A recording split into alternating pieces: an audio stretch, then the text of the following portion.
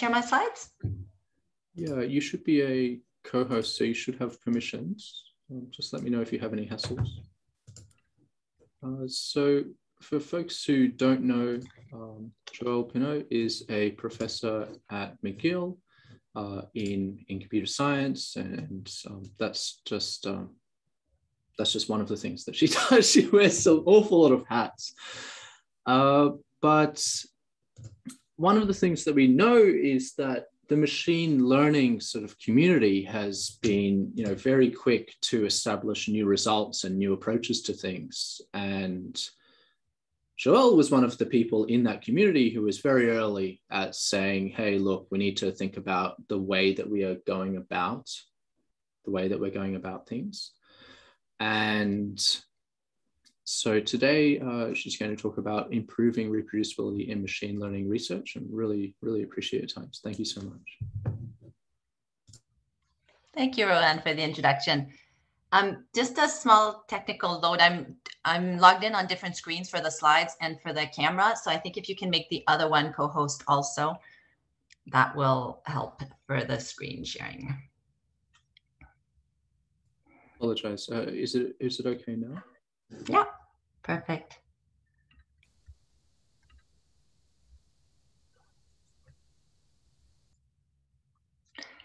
I'm going to assume everyone can see them. Great. So thank you for joining me. It's really a pleasure to be here and to talk about this topic. I'm really happy, as I mentioned, to see the attention that is going there, to really also get the input from different points of views, disciplines. I think there's a lot in common across areas on this topic, and we can really learn from each other. And some of this is really about building up the tools and the framings that we need to support this work. And some of it is also much more almost like a commitment to research integrity that I think we need to make jointly together. And so it's sort of in that spirit that I'm joining you today. Most of the work I describe here is actually done with collaborators at McGill University, though some of it is also done in collaboration with researchers at Meta AI Research, who support in particular the open science and transparency aspect of this work. One of the reasons I sort of fell into this line of inquiry is really by necessity more than by a strong intuition that this was going to be useful. It's really, I was in my own work doing a lot of work on reinforcement learning and really keen to transfer some of these methods to real world system, whether in medical application, whether in robotics, and even in conversational agents. And as I was doing that, I was I tried to aspire for a high level of quality of the work. And whenever I did that, I often found there was some gaps in experimental methodology that made it hard for me to present results with the level of confidence and robustness that I hoped for. And so it's through that process that I ended up paying a lot of attention to reproducibility, really more out of necessity and a motivation to solve some real world problems. Rather than anything else. But when the situation sort of presented itself and I started noticing more and more gaps in our community and in the practice of our research, it seemed imperative to to stop and address that and to pour some of my time and energy into doing this and encouraging others in the community to do it. There's many terms and views on how we think about reproducibility. Let me just give you a little bit the framing that I've adopted in my work. I'm not in any way claiming it's the only or the best framing. It's just to serve as a little bit of a framework for what I'm going to present today. I found this statement perhaps the one that most spoke to me, so it's why I share it with you today, though I'm completely open to other framings as well. And this is the idea that reproducibility really refers to this ability for a researcher to duplicate the results of previous work using similar methods and tools as previous investigators. And most important, I'm interested in reproducibility because I see it as a necessary condition for a finding to be believable, to be informative. And really the process of scientific inquiry is one of co-construction, co-invention. And therefore we need to make sure that the findings that we share are indeed believable, informative, and findings on which we can build and progress. Again, just a little bit of definitions in terms of how to think about this. I'm really adopting this representation whereby we think of reproducibility as repeating an analysis where the code, the data, all of the information and infrastructure going into the work is the same, is as much as possible the same. We don't always have access to the exact same computer or infra, but we can actually make sure that it's pretty similar. This is sort of one step in this whole work, and I don't by any means think that having high standard of reproducibility is the end of the road. It's a necessary step more than the end of the road. And in many cases where we're going with our results, in particular in machine learning, is more towards generalization. And so even if you change the data, you recollect different data, you do it in a slightly different way, that the findings will actually hold. So in terms of the longer term journey, I definitely want to get to results that are generalizable. But in the meantime, reproducibility being one of the conditions to get there, I think is really one that we should foster in our field. I mentioned briefly some of my disciplinary expertise is in reinforcement learning. So some of the examples I'll pull are from that field. For those of you who are less familiar with reinforcement learning, it's actually quite intuitive. It's the idea that you can train an agent, whether a human, an animal, a machine, an algorithm. That agent is trained through interaction with the environment. So as opposed to an agent that's passive and just receiving information and expected to absorb the information, this agent is able to carry out actions that affect the environment and observe the effects of these actions in terms of what new information is afforded, what rewards are presented. And the notion of reward is quite crucial. The notion of reward is used in that the agent is designed to maximize reward over the long term. So select sequences of actions such that the reward is maximized over the long term. There's both initial ideas of reinforcement learning that came to us from the psychology literature. Some of the early work in terms of behavioral psychology, Pavlovian learning, and so on touched on some of these ideas. The codification of reinforcement learning from a computer science perspective came more recently. In particular, a lot of the work by Sutton and Bartow in the late 80s gave us a mathematical articulation of these principles and a way to optimize this using really mathematics. And so doing that, we had both a mathematical framework for it, a computational framework for it that opened up the possibility of using that as a way to train agents. And it's been used in many, many different applications.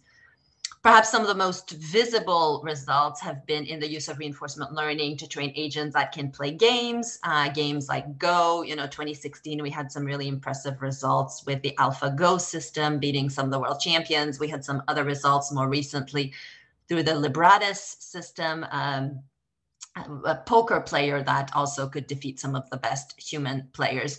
So both of those cases, reinforcement learning was used.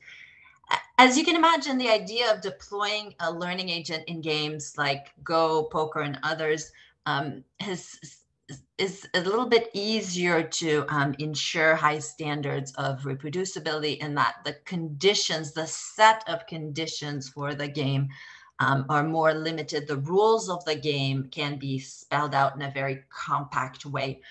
And in particular for reinforcement learning, one of the reasons this is particularly interesting is because the reward function is clear. You want to win the game, you want to avoid losing. Even in poker where, there's actually amounts of money, the reward to maximize is very simple, clear. Everyone agrees on it. In many cases, that's one of the challenges in reinforcement learning, is to have a good reward function, because that is the signal that drives the behavior of the agent. So great success in games. wonderful. For many of us who are interested in solving a wider diversity of problems, it's also a fantastic formalization and a framework for making optimal decisions. All of the applications I'm listing here are not theoretical. These are actual applications where there has been published work showing the use of reinforcement learning to articulate the optimization of sequential decision making. The reason I bring this up is because I hope you will agree with me that in many of these cases, having high guarantees in terms of the performance of the algorithm is actually very important. If you're going to have a medical intervention system, and I'll talk about one in particular in a few minutes, that uses reinforcement learning to optimize the performance of the decision making, it's important that we know that the results we're getting in the lab are actually going to be reproducible, perhaps generalizable in other settings. If you're using such an algorithm to do your crop management, to offer tutoring to children, to even do energy trading, again, really having a high standard in terms of the quality of performance, feeling like we can believe the results in a way that gives us high confidence in the deployment is, I think, very, very important. And so it's in that spirit that I highlight the diversity of use cases for reinforcement learning. Again, reinforcing the point that my interest and commitment to reproducibility is really driven from a desire to see us as a community build systems that are actually performing up to par when we deploy AI solutions for these cases. Let's talk a little bit about medical application. I would say there's a good portion of my research that is looking at deployment of machine learning, reinforcement learning, but as well as other machine learning techniques for healthcare. And so again, using this really as a motivation for why this work is important, I think. Let me share just briefly one project that we've done over the last decade. This is a project that is designed to use reinforcement learning on a neurostimulation device. So neurostimulation in this case is used to treat patients with epilepsy, quite a prevalent neurological disease. Unfortunately, about 1% of the world population at some point in their life experiences seizures and evidence of epilepsy. In this case, the therapeutic approach that is proposed by neurostimulation is to have a device that can deliver electrical stimulation to the brain in real time in response to observation of neural activity. So there's some electrodes that sense the activity, that get a sense of what's the firing rate of neurons in a particular location of the brain. And then there's another electrode that actually delivers the stimulation at various time points. So if we look at what the information coming in looks like from the reading EEG signal on the recording electrodes, this is one example of a time series. Often there's several sensors, but this is one of them. And you see in the middle of it a pretty pronounced deflection called a nictal event. But this is actually the incidence of a seizure that is happening. And so the reinforcement learning problem here is to decide, when should we be applying stimulation to disrupt the neural system? And when we do that, the hypothesis, which is supported by experimental results, the hypothesis is whenever you deliver neurostimulation, you essentially disturb the neural system, and you disturb it in a way that you can't get an excitability that goes in terms of hypersynchronization. So one of the characteristics of epilepsy is all the neurons decide to fire at the same time. And so this is what we call hyperexcitability. When that happens, really, it takes a period of time for sort of all of the activity to be exhausted and then for the event to terminate. And so the idea is when you put in force stimulation, whenever you force a stimulation, it forces some of the neurons nearby to fire. When those neurons fire, it means they can't be recruited to join the party that then may lead to a seizure. And so we already had evidence that this was an effective way to disturb or perturb the system. What we didn't know is what was the optimal schedule for applying this neurostimulation. And if you look at the x-axis here, just, the time scale at which this is happening, this is an example where the stimulation is done in a periodic pattern. So there's no reinforcement learning, just every second, a bit like a pacemaker, tuck, tuck, tuck, the system gets a stimulation. And on some systems, this periodic stimulation works reasonably well, but it doesn't take into account real-time activity in the brain. And so really the project we set up to do with researchers at the Montreal Neurological Institute is to create a reinforcement learning system which would use real-time recording of these electrodes, feed that into the computer agent, who would then analyze the information and select an action, a stimulation action, to try to perturb the system. And what you're seeing with the little red bars here is an example of a policy or strategy that was learned through training. This work was done on an in vitro model of epilepsy. So a slice of a rat brain put in a dish with a particular solution that both induces the seizure and maintains the seizure for a period of time. We're talking about 3 to 4 hours of neural activity that we can record. So in terms of learning, we often hear of AI systems that are trained with like millions of samples. This is rather limited. We had on the order of a dozen slices, each recording for about 3 to 4 hours as training data for a system, and similar amount in terms of validation for a system. The reward function here is a combination of minimizing seizures and minimizing stimulation, because too much stimulation can actually cause tissue damage in the long term. So we had a reasonable reward function. We did a lot of work in terms of figuring out the state representation. I'm not going to get into detail here today, but really to give you an idea of the conditions under which we do this work.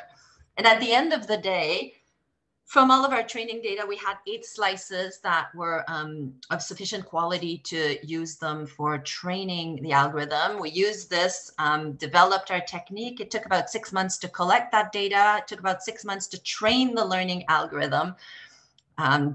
So for those of you who do machine learning and are used to, launching 100 jobs overnight, waking up in the morning and your results are there, and maybe complaining about your lack of compute to run twice as many different hyperparameter configurations, this is a little bit of a different setting. And you'll notice that just the validation phase. So at this point, our agent is trained, the learning is done. All we are trying to do is run a test phase to validate that the policy has an effect, in particular is able to reduce seizures at a less rate of stimulation. That actually took 24 months just to run 12 slices. One of them had to be excluded for specific reasons. But yeah, this is 24 months of just waiting to see whether your AI algorithm was effective. Fortunately for us, we did show that we had both really effectiveness in reducing seizures, as well as using fewer stimulation than the standard baseline algorithms. So the end of the story is a happy one. There have been other projects which don't have such a happy story, but it gives you a bit of an idea of where I'm coming from when I care about having results that are robust when I run them in simulation, when I run them in the lab. This is the type of projects and experiences that I have in mind, and this is one among several projects we've done. When we set out on any one of these projects, right, and we have a bit of a sense of how much data we have, what are the conditions under which we're going to do that, we look at the problem at hand, and then we look in the literature and we try to find the best algorithm in the literature. Most of the time, we don't start from wanting to invent a new algorithm. We really start from looking at literature, seeing what's best out there. Let's try this first as a baseline, and if needed, we will innovate afterwards. In reinforcement learning in particular, I'm showing you here the generous contributions that have been provided by many colleagues. I started in the field in the early phase of this, and there was a few hundred papers a year published. You could follow the literature. If you project this recently, upwards of 20,000 papers published. Out of all of this, when we face a problem, we have to figure out which of this perhaps has the recipe to solve the problem that we want to solve. If we cannot trust the results in these 20,000 papers to sort through it, to guide us in choosing it, I can't run all of this in my system to evaluate them. So I have to be able to trust what's in the papers in terms of the reliability of the results. I need the field to provide results that have a high degree of confidence. It doesn't mean that the experiment in the paper will necessarily generalize well to the setting that I have. It's on me to evaluate the similarity between my setting and the setting in which the results were done. But my expectation of researchers is that for the setting in which they have experimented, we have high confidence in the result that they present. Unfortunately, that hasn't always been the case with reinforcement learning. There's a lot of things that make this different. You know, a lot of the models in the reinforcement learning literature are trained in simulated environments. I shared with you some of the games. Beyond this, there's a lot of work on playing Atari games, for example. There's a whole suite of Atari games that's used as a common benchmark. Other results are trained on these really simple animated character, the Majoko simulator. Other ones are trained on mazes. You have an agent that's running through a 3D simulated maze. In all of these cases, usually the results are presented from training upwards of hundreds of thousands, if not millions of trials. If I compare this with some of our application in healthcare, we're really looking at a few hundred trials from which we must learn really efficiently. And then if you project this back to a real world system in which we would eventually like to test our method, in this case, you know, there's no space for error. We really need to start from a policy that is high quality to ensure that we are not doing any damage and that we're really helping people who really need it. And so it's really a lot of projection in terms of how we do this. Let me share with you a little bit some of the analysis we did comparing some of these methods. In one paper looking at the reproducibility of reinforcement learning algorithms, we focused on 4 different papers from the literature. We picked those for 2 reasons. On the one hand, they had, for the most part, open source codes, either by the initial authors or by other contributors. And due to this fact that they had open source code, it meant they were used quite widely by the community. It wasn't just a paper. There was actually several people that were reusing this code, that were building on it, and also using it as benchmark whenever comparing new methods. So they were essentially reference methods that were used across the field. And so having, you know, reliable performance for them seemed particularly important. We started playing with these 4 methods on one of the simulators to try to assess the performance. This was one of the Majoko tasks. The idea is to take this little animated character, it's called the half cheetah because it's sort of a simplified version of half of a cheetah, an animal. It requires a lot of imagination to see a cheetah in there, but work with me here. And so this is a case where when we compare the 4 different algorithms, by the looks of it, you know, it seems like the red algorithm is doing better than the competition on this one. Which algorithm doesn't really matter to the message, and today it's really about the reliability of the results is really where I'm driving at. So in this particular case, you know, the half cheetah, the red does better. If we move to 2 other domains in the same simulator, so you can imagine that the underlying physics engine, the dynamics are very similar. There's a hopper version, there's a swimmer version. The results look quite different. On the hopper environment, red is actually by far the worst, as well as on swimmer. On both of those, the blue algorithm does quite well, whereas it was terrible on cheetah. But the amount of variation changes a lot for each of these methods. So, you know, the blue, which had low variance on cheetah and hopper, suddenly has huge variance on swimmer. That variance is usually explained by the percentage of times that it's able to solve the problem. But really, it's hard to draw a conclusive picture. And yet the 3 domains I'm looking at here are relatively similar, from a cheetah to hopper to swimmer, all in the same physics simulator. It's hard to know what to draw as a conclusion to take any of these to a setting like the epilepsy neurostimulation case I shared with you.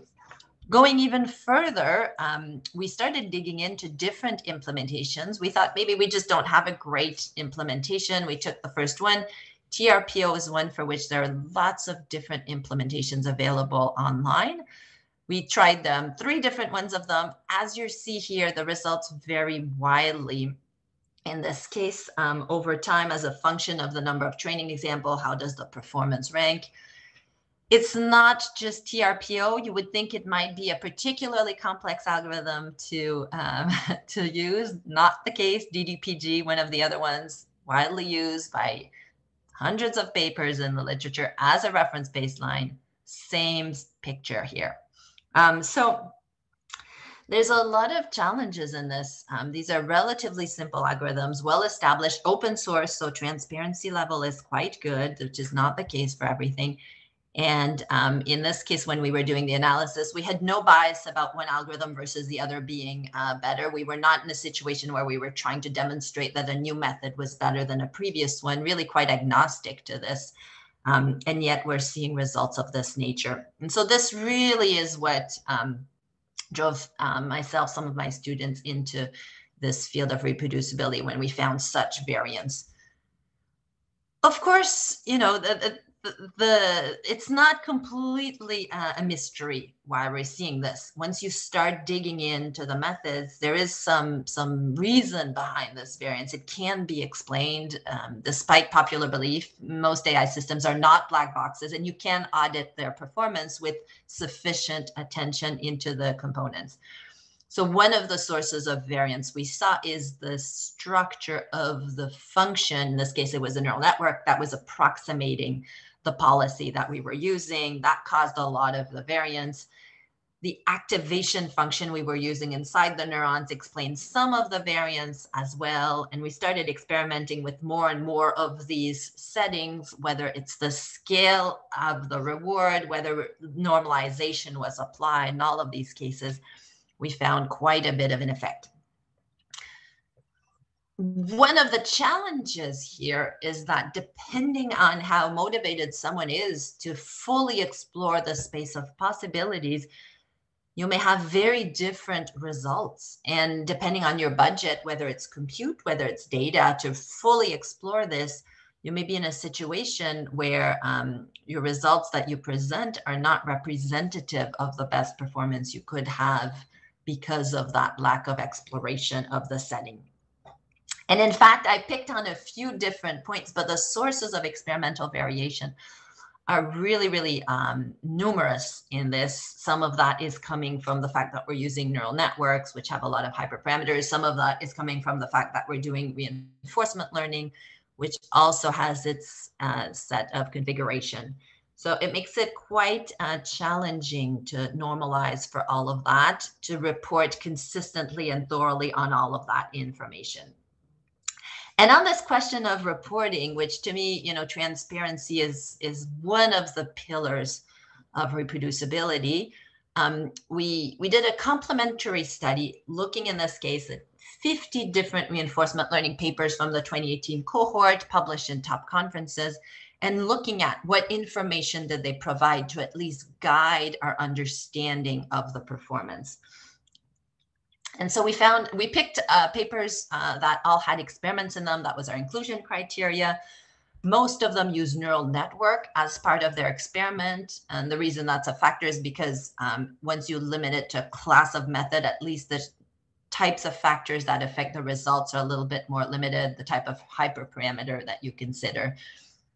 Out of these 90%, specified the hyperparameters for the new proposed algorithm. Most of these papers were trying to define a new method. They were usually comparing their proposed algorithm to a baseline, and yet the level of transparency wasn't exactly the same. So they would tell you all the details about their new method, but not so much about the baseline that they were comparing it to. This was 2018. Situation has kept on improving since then, but about 55% had code linked. I won't get into a full discussion of whether the code, when you ran it, actually produced the same results as the pictures that were in the paper. But I'm sure others in this workshop have discussed the similar issues. 55% code linked, 20% articulated what method or recipe they had followed for choosing hyperparameter, whether that was hand design, prior knowledge, search through the hyperparameter set. About 10% performed evaluation on a holdout test set, and 5% applied significance testing to evaluate whether their results were actually significant.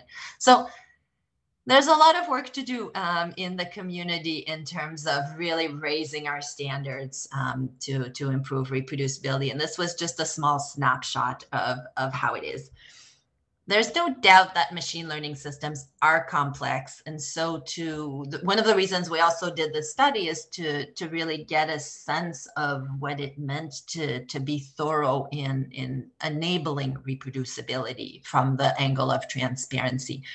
And it's clear that it's quite challenging. I didn't talk about lots of other factors that may come into play, such as like what's the hardware infrastructure that is used for doing the experiment, who participated in developing the protocol and what may be their biases, who funded the work, and what may be some of the biases that are creeping in here. So there's a lot more nuance to this picture, but it at least gives you some tangible evidence of where we're seeing gaps and places to improve. I'm sharing most of the work that we've done with my group, but if you're interested in a deeper dive, I also would strongly recommend this work by Edward Raff, which did a very thorough reproducibility study of many papers in other fields, not just reinforcement learning. A lot of the work we've done is reinforcement learning, and who also picked out on several factors that affect reproducibility, things like availability of code or pseudocode, information about the hyperparameters, even the readability of the work. And I think he went back to 1984, so the standards of readability of some of these earlier manuscripts may not be the same as we have today. Whatever the compute was needed to do the work, and also what was the topic of the work itself. And so a really interesting deep dive in this work if you're interested. I would really hate if you leave my session today thinking that this is a problem only in reinforcement learning. I think there's several challenges in reinforcement learning, absolutely, but it also permeates some of the challenges we see in other fields. If we look in computer vision, for example, which also trains very, very large models to analyze images, we are seeing several of these similar issues. There's a nice paper by Boutillier, Laurent, and Vincent that discusses how much the variance in the seed is actually affecting the results. And in fact, different models are differentially susceptible to this. And so it's sometimes hard to really isolate these things. Some nice results on some computer vision models here. There's also nice analysis with respect to GANs that was done. GANs are used to generate images as well as other data. And it's another field that has seen really, I think I can safely say, an exponential growth in the number of papers appearing, at least between sort of 2015, 2018, 2019. Maybe it has plateaued a little bit since then, but huge amount of papers in this field, rapidly increasing. But a really nice analysis also from Lucic Kurac and colleagues about how the training is very sensitive to the hyperparameter space. And in particular, in this case, we see that it's really hard to draw any conclusions from the data comparing different methods, given how really large the variance is. And so having thorough reporting of some of these performance metrics makes a lot of sense and is absolutely an imperative. Now, I don't mind pointing out gaps in our work, limitations in how we do it, but I hate to be the one who only bears bad news. And I feel there's at least a bit of a responsibility to suggest pieces of solution on which we can build. So I think that's where I'll spend some of the remainder of my time, and we will have time for question at the end, but I'll share with you some of the things that give me hope that we're improving as a community here. Just like a quick dump of some of the things that I've seen change since 2018. Still relatively short, right? We're talking three and a half years in the machine learning community. Some of these have really given me a lot of hope that we can do better. One of them is almost all of our top conferences have moved, and maybe for some of you who are not from the community, it's important to specify that a lot of the publication in machine learning goes through conferences rather than journal. We do have journals, but conferences is where the volume, the quality, and the sort of the more timely publication happens. So most of them, conferences like NeurIPS, ICML, iClear, are incorporating a code submission policy, being very clear about what they expect. None of them has gone so far as to say that code is mandatory, but there are several incentives in terms of encouraging code submission at those conferences. Recently, we've seen arXiv, which is a major repository for almost all of our work, integrate a code tab. So that means when you submit your paper to arXiv, you actually can submit the code. As you read papers on arXiv, there's a tab there that you can use to find the link to the code that takes you to the site Papers with Code that has not only the code, but also several benchmarks where it compares performance in real time on several of the most popular benchmarks. So that kind of integration from arXiv to Papers with Code, from manuscripts to executable code or libraries is really, really promising. I feel it's really being thoughtful about the ecosystem of artifacts that we need for science. And in artifacts, I include data, code, papers, demos, so on. And so really having that kind of view of providing an interoperable ecosystem of artifacts, I think is really important and exciting to see some steps in that direction. There's a lot of tooling that's available. Not all of it is new since 2018, but I would say that there's been more uptake of these different tools that allow sort of encapsulation of results and methods in a way that's easier to then rerun and reproduce. There's been the use of a reproducibility checklist, which I'll talk about in more detail in a minute, that is used to sort of give prescriptive ideas to people who may not know what they need to include to ensure reproducibility. There's been a reproducibility challenge that's been opened up to several conferences, and there's an annual issue that we publish in the journal Rescience that takes the best reports from the reproducibility challenge and publishes them in a full polished edited form to give examples of reproducibility study and really develop that as a legitimate contribution to science. One of the things that has helped sort of bring all of this activity together is the leadership of the NeurIPS conference, which in 2019 and 2020 invited me and Kostov Sinha to act as reproducibility chair for the conference to help them think through what were some of the structures that we wanted to put into the community. For those who are interested, we wrote a paper available on arXiv and published at JMLR that describes all of that program and the analysis we did from that program. I'll share with you a few of the findings, but if you want to go more in depth, that's one way to get information on this. One of the things that we did as part of the reproducibility program is indeed to have a code submission policy. So it's been interesting to see how that evolves and how quickly that changed in the community, going from NeurIPS in 2017 in blue to 2018 in red to 2019 in green. The percentage of papers that are accompanied with code is really increasing steadily. We also see that there's some flexibility about whether the code is provided at initial submission time. In this case, a bit less than half the papers do that. But then when you look at camera ready time, many more of the papers actually are accompanied by code, which is a reasonable compromise. Sometimes at submission time, you're sort of rushed in getting the paper all finished. You want to, clean up the code, make sure that it's readable, properly documented, and so on. So that takes a little bit more time, and NeurIPS, as well as other conferences, have really embraced this step. There's sort of two minds of how to think of code submission. Some people are really committed to having it early on with the submission so that it can be considered in the evaluation of the paper while we decide whether it's accepted or not. In reality, and there's further analysis of that in the arXiv paper I shared, in which Rohan, thank you, posted the link to.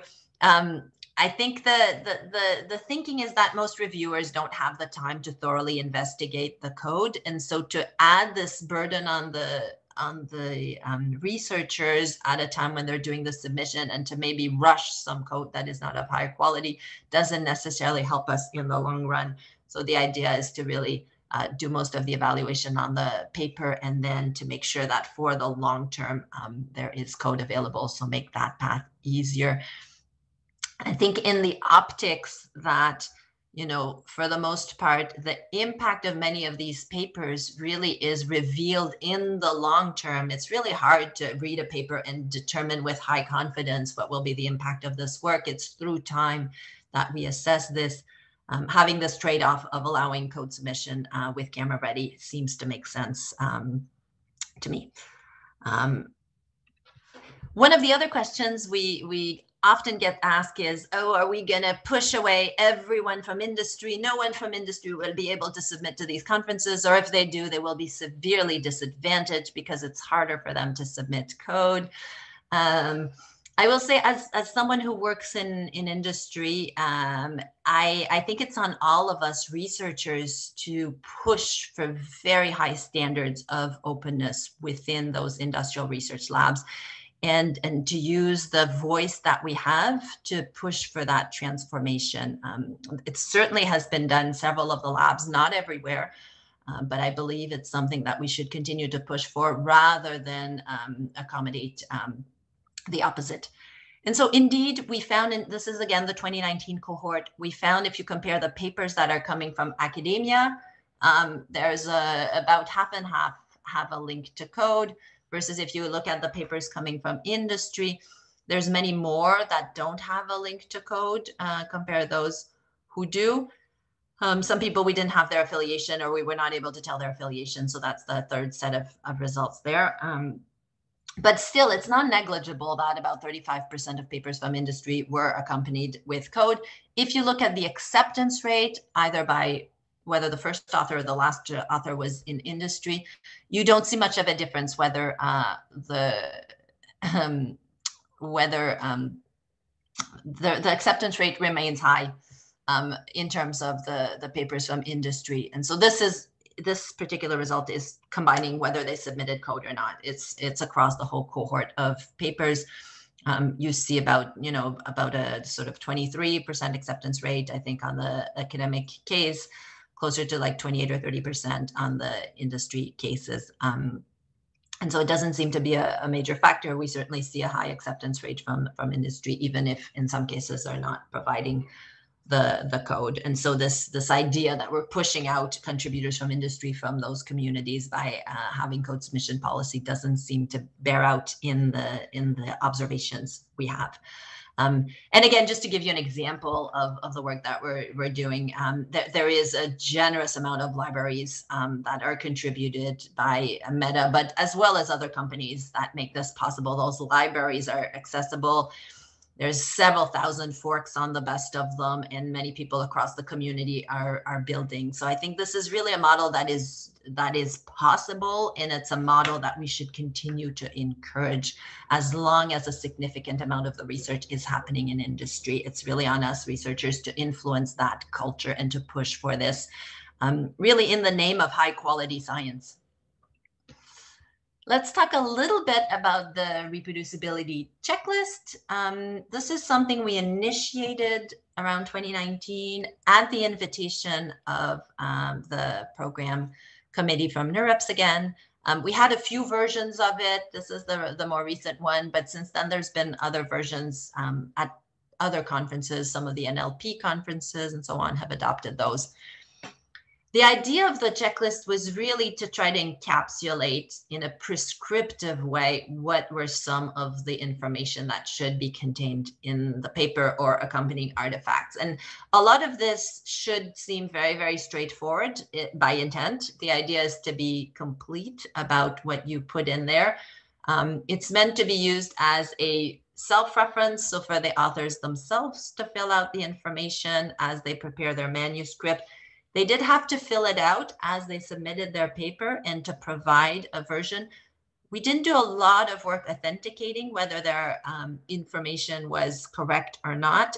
We started with the carrot rather than the stick of sort of trying to make it easy and to really develop best practices rather than start from really constraining and punitive measure. The idea was to educate and to really develop that across the community. We had specific items we included if people are sharing code. Sometimes it's not always obvious what are the different types of components to include.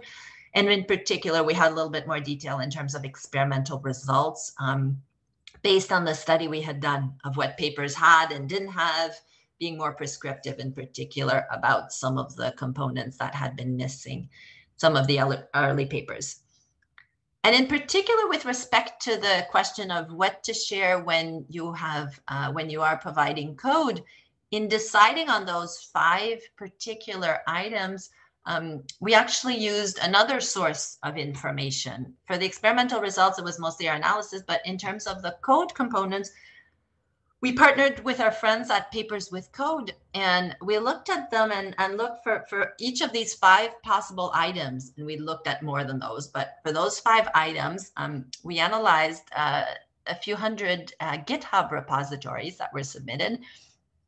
And we looked for each of these GitHub repositories, how many stars did they have, and how many of these components did they have. So 5 ticks meant they had met like all 5 of the components. And what we see is that the number of GitHub star increases drastically if you have all 5 of these components.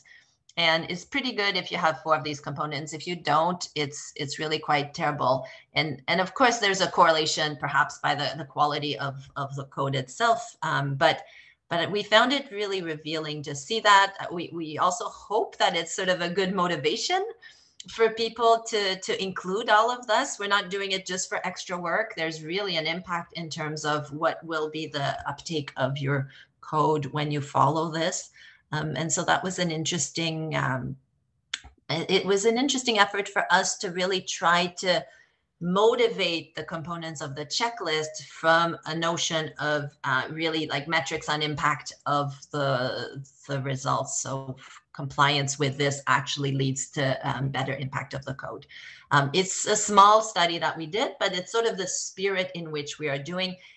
And I think as we develop our culture for reproducibility, it's important to keep that spirit of experimentation, to leverage the muscle that we have as researchers to ask questions about the methods and practices that we are incorporating in our communities. This is a bit of a dense slide. I'm not expecting you to look through all of this. It is extracted from that paper that does the analysis of the 2019 reproducibility program. It just looks at, did the answer to any question have a direct impact on acceptance rate? And the take home from a lot of this is, there's not a clear impact for most of the questions on the acceptance rate in terms of like saying no to an answer typically didn't lead to higher acceptance rate. So there's no sort of perverse effect that we're seeing this from any of the questions that we have. In some cases, saying yes to the answer is a good indicator of acceptance rate. It's not a causal indicator by any means, but we do see some association between some of these questions and some of the acceptance rate we're seeing. There's one result that was particularly surprising to us, and I'm bringing it as sort of to highlight some of the limitations of having a cells-filled form. One of the questions was whether all the figures and tables that presented empirical results, whether you included a clear definition of the measure statistics used to report results. So about 87% said yes, we're doing that. 11% said it doesn't apply. This is not too surprising given that we had about 10% of papers that were theoretical papers, so fell into the category of theory, probably didn't have figures and tables, so NA applies. There's about 2% that said no, like we have figures and tables, but no, we're not going to define what statistic we use. That seems surprising. I'm going to assume that's about the margin of error, so the precision of this particular question on that set. After that, we asked them, did you include clearly defined error bars? And that's when it gets a little bit interesting. 49% said yes, 15% said no, and 36% said it wasn't applicable. So it seems surprising to me that, so many of them have measures and statistics, but don't think error bars concerns them. So I think there's still more to do in terms of education, in terms of verifying the answers and so on. We did think of asking reviewers to confirm the answers from the checklist, but we didn't go, we did that in a sort of we tried a few cases in a pilot, but we didn't do a systematic effect of what was the result from there and the discrepancy between the self-assessment and the reviewer confirmed assessment. But it gives you a little bit of a taste of the limitations of some of these techniques, and also sort of how far we still have to go in terms of educating people and bringing them along. As a last step, let me describe briefly what we did with the Reproducibility Challenge, and then I'll open it up for questions. I'm happy to take a few questions at the end. This Reproducibility Challenge essentially pairs up several conferences where we ask people to take a paper, and out of that paper to reproduce at least some of the claims in the paper. It can be just the baseline algorithms. It can be just an ablation study. It can be replicating the whole work. They submit their reproducibility report. We review the reproducibility report, and we choose a few of them to share on the journal Rescience. The challenge has grown over the last few years. The 2021 edition, which is open at this time, incorporates several conferences, 9 different conferences. 100 papers have been claimed already for 2021. So in particular, we see this as a great project for courses in machine learning. It's been really fantastic to see participation from universities around the world in doing that. And all the reports are available on open review. So if at any point you read a paper from NeurIPS 2019, you can actually look whether there's already been a reproducibility report or several reproducibility reports of that paper. These are available, including discussion from reviewers of the reproducibility report. So it's really just diversifying the conversations we are having about the work and bringing that into the public domain to help us really assess our findings together as a community. This is a list of some of the course participants that joined us, signed up for 2021. Thank you if some of you are on the line today and joining us here. It's been really exciting to get all of these different partners. And in many ways, this is great training for the next generation of researchers. So if any of you want to get in, I strongly encourage you to join us. We are running this year over year, so there's always time to include that in your curriculum for next year. The last thing I'll mention really briefly, which is more of an open question, some people have brought up the question of whether we should make greater use of pre-registration for reproducibility in ML research. This is something that used quite extensively for clinical trials, for example, and the idea is to really separate the phase where you declare your hypothesis, your experimental methods, from when you do the analysis and report the results. And that first phase can be peer reviewed or not. It can only be shared. And so I think that's one of the ideas that we've been discussing, thinking about. We haven't introduced it, as far as I know, to any extent for major conferences or journals. I think there's sort of pros and cons to doing that specifically for machine learning research. I think some of the pros are similar to other communities in terms of having a higher standard of methodology. In terms of the cons, I think there's a real question of whether that's appropriate for really exploratory understand work. And given the speed at which we are able to do the analysis in machine learning, it may be difficult to really ensure that the results weren't generated prior to the registration. So there's some limitations of doing that for machine learning, but I think it's an interesting idea to perhaps experiment with in the future. Let me close. I think my message is one of embracing this effort on reproducibility together, and really go back to this notion of science as a collective institution, and focusing on the understanding, the explaining together. That's really the spirit in which we should continue to do this work and encourage others to join us.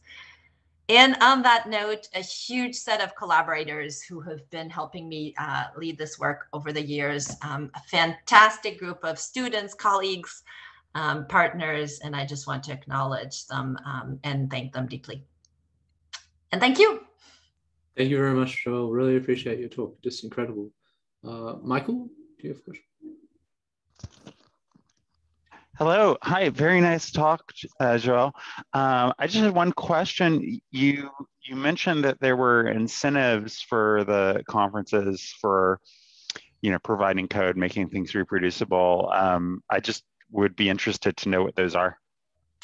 I use the word incentive. I guess it's more like encouragement, and so I think it's really trying to encourage the community to do it rather than explicit incentives. I know some other places have badges and have awards and these types of things. We didn't introduce that at this point in this community, but it's something we could think about doing. Ben? Yeah, thank you very much, Joelle, for the great talk as usual. I had a question about the ML Reproducibility Challenge. Are the authors in communication with the people trying to reproduce? Is it completely separately? Have you seen that after the fact, the authors may have tried to help if the reproducibility was unsuccessful? How does that communication go? Yeah, the communication is definitely encouraged. And so just in terms of like the mindset of the challenge, we encourage communication from the people doing the reproducibility. We try not to set it up as an adversarial situation. And so it varies widely. I think some people try to contact the authors, they don't get a response. Some of them get a really great collaboration with them and a lot of back and forth. And so it's on the participants to initiate that communication. We do provide the support in that it's open, it's on open review. If the authors want to know if their work is being reproduced, it's there. And if they want to engage after that on the discussion or respond, we've seen cases of people responding to the reproducibility report, providing further clarification. There's support for that on open review. And do you keep track of that? I mean, it's an interesting statistics in a way, like how many authors are ready to kind of work together with independent investigator. I think that's a fascinating statistics that we need to publish. Yeah, we haven't done the analysis. I would love to, and I don't know if there's anyone in the room. I think one of the things we would really benefit from is people who have an interest in studying sort of like the sociology of science, really, the practice, the cultural practices, and bringing their methodological know-how to give us some insight into whether we're doing is effective, what to look at in terms of indicators and doing these kinds of analysis. I'll ask Lars's question because he's on a train. Lars says, in reproducibility challenges, have you faced some backlash or reprisals from seniors towards typically more junior replicators? We generally didn't face anything. We had a case of someone who sent very strongly worded communication that we had to push back on. They didn't like the reproducibility findings, and we just really pushed back and encouraged them to engage from a productive point of view. But in general, this was really like I would say a one-off event. And as organizers, we had to get involved a little bit more, but it's not and we've gone through like hundreds of cases so far, and we're not aware of any others.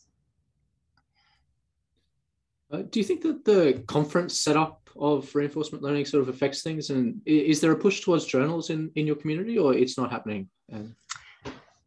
There are journals, JMLR being one.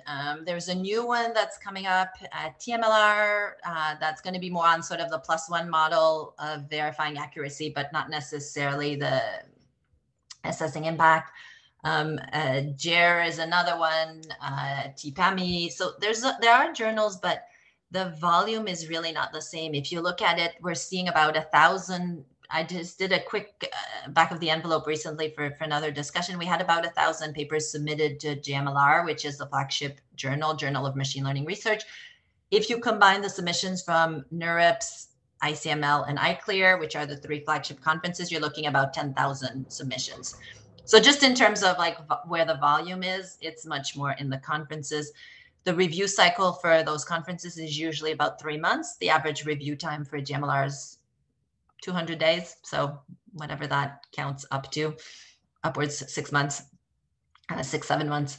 For first round of review, often it goes to a second round, so you're looking easily at a year. So, and the papers are different. The journal papers are much more comprehensive. You're looking at 30 to 60 pages, whereas the conference papers are more the 8 to 12 page format. So it's it's different work that goes to them. And really right now the volume is in the conference. There's a lot of discussion of whether that's right or wrong. As the field mature, it may change, but that's where we are right now. Does anyone else have any other final questions or comments? Ben? I mean, given your somewhat special position working both in academia and industry heavily, what's your take on industry sharing code? Does it happen often? Is it something they welcome, or they keep things secret just because that's the way they are used to do things, but with a little bit of push, they would share more? Like how the future looks like from your perspective when it comes to industry publishing in scientific journals? It varies a lot. And there's the publishing, and then there's the code release, which I think are for industry is really two different versions. On the one hand, you know, where I work with Meta AI research, really, I would say almost everything we do is published, and most things, the code is open sourced. And this is a lab with 400 researchers across, 10 locations across the world, right? This is not a small group of people. This is the whole AI research lab, exploratory research lab that operates this way, with light reviewing from, legal and communication groups to make sure that the work goes out, but the work doesn't get censored, the work doesn't get changed. And so it's almost all of our work that gets published in open source. The reason I bring it up is because it's doable in industry. It is possible to have a lab that operates this way. I'll be honest with you, that's the reason I'm working there and nowhere else, because it's the lab that to me has the most progressive approach to this. And a lot of my work in leading that lab is to sustain the commitment from leadership for that model and to push for it every chance I get. Other places will publish a lot of papers, but share much less code. And in that case, it makes it much more difficult for people to reproduce the work. There's the whole continuum, and then there's other places that don't publish at all. Apple for many years didn't publish, though, now they've seemed to be taking a pivot towards publishing more. We'll see how that goes. Often it's researchers inside who have to push for this cultural change. I think it's on us as the more senior researchers, to use our voices to push for this change. And I do think it's important because so much of the research is happening in industry. We can't afford not to do it. And so it's been, I would say my number one cause, cheval de bataille. It's entirely worth it to do it. We do have to carefully disentangle code versus data. There are many cases, and those of us who work with medical data are very familiar with it. There are many cases where you may release the code. You're never going to release the data, and that's okay. The questions of privacy trump the question of transparency. And so you have to navigate when some of these values are coming into relation with each other. It's kind of surprising that we can decouple publication with the release of the code. Like if you look at most of journal policies, those two things go together, right? But very often in practice, it's not the case. I think for the moment there is a separation, but in theory, in paper, and hopefully in the future, there should not be a separation between a scientific publication and the release of the code. Yeah. The analogy I often make, it's like, let's say in mathematics and you publish a theorem without the proof. It's nice, but the theorem stays a conjecture until you have the proof. And so, at some point we have to get to that point. Thank you.